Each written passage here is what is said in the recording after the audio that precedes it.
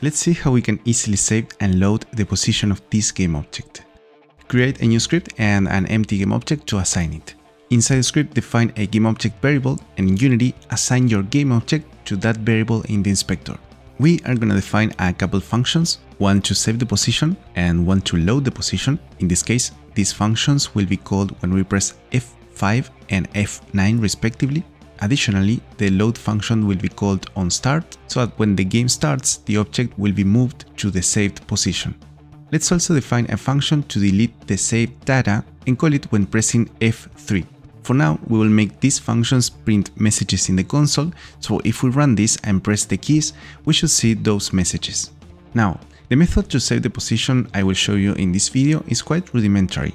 If you have knowledge on object-oriented programming and data structures, I suggest you invest time to research on serialization and JSON parsing. Using those concepts, you can create a more sophisticated saving system.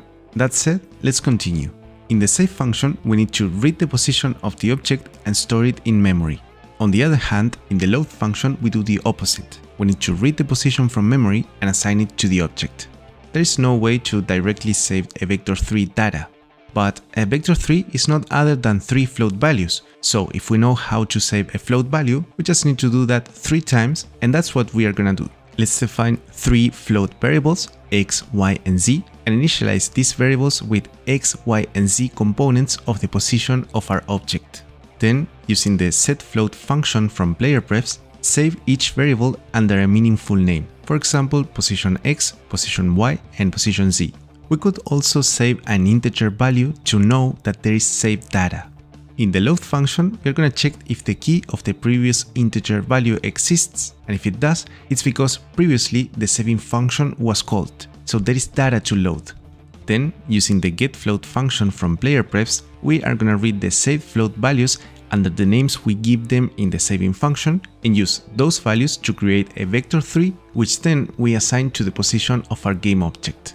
And to finish, in the delete function, we delete the saved position key. So next time we load the data, the key won't exist and the GameObject remains in the initial position. Time for testing.